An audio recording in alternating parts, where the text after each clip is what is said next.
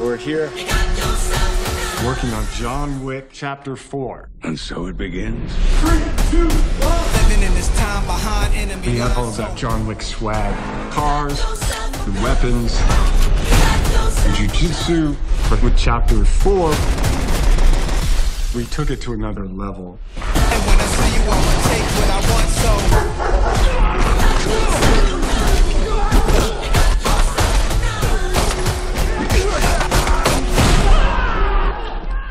Plan is out.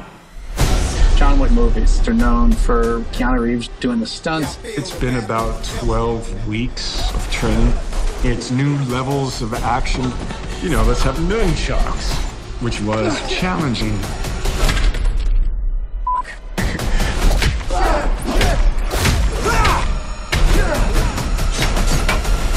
Keanu's attitude and the talent, whether it's handling a gun, how it reloads, it's compelling to see him do it. You armed?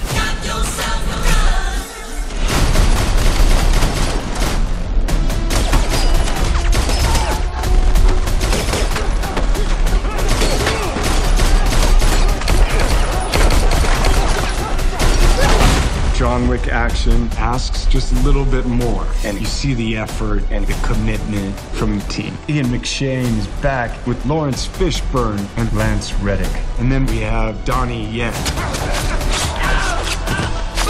Bill Skarsgård, Hiroyuki Sanada, Clancy Brown, Shamir Anderson, and the incredible Natalia Tena, Scott Adkins. Fighting Keanu Reeves.